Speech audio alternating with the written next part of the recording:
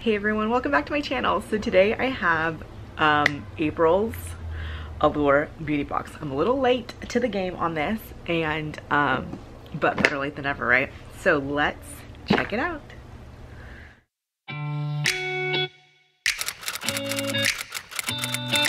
Okay, so if you're unfamiliar with Allure beauty box, it's a $15 a month subscription box, and a lot of and the products are really based on what Allure finds as great products, editor picks, what people are enjoying. So I haven't received it for a huge amount of time.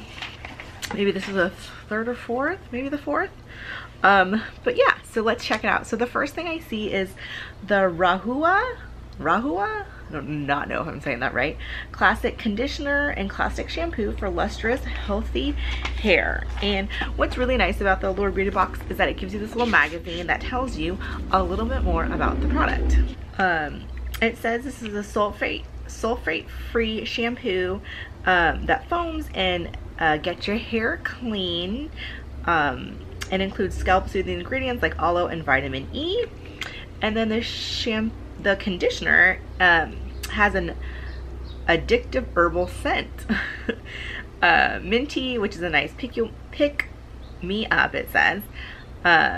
Mask level hydrating and makes my hair noticeably softer, which I blow or air dry it. And these retail, the shampoo is for $34 and the conditioner is for $36.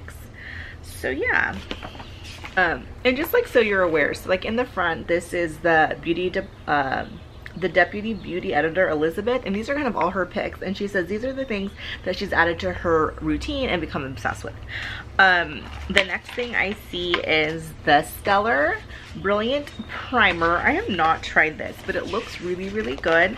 A slightly pink tint and shimmer, and you can also use it as a highlight. The retail price of a full size is $42. So I've never tried Stellar products. I'm excited to try this out, and again, it's a really good size.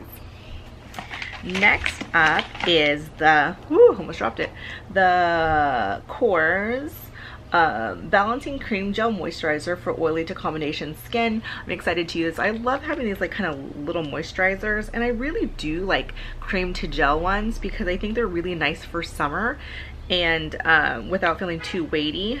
And it smells so good, that pomegranate. So that is very exciting, and that retails full for a full size is $34. Next up, I'm really excited for this, and this is the Nude Sticks Lip and Cheek Balm in the color J Mama. I'm gonna try and open it and kind of see what color it is. Let's go and swatch it. It's definitely not like a matte. It might be a little bit light for me, but it's a shiny, kind of dusty rose mauve-y pink color. But the reason why it's also not matte is because you can use it as a cheek or lip product, and those are really nice, especially like to travel with, because you don't need, if you like the color, you don't need to bring too many other things. This can double, and it feels really moisturizing, and I just blended it out. It blends out really nicely, but it does feel a little bit sticky, so I would have to play around. I'm just like throwing things. I would have to play around with this to kind of see how it actually feels on my cheeks. Okay, and last but not least, and I had seen this on, I think it was either Instagram, about a spoiler for this, and it's the original makeup eraser. You guys, I kind of expected a full size. Now, Allure doesn't always claim to do full size, but they do have a lot of full size, deluxe size samples. But this is a bit of a disappointment because I'm gonna pull it out.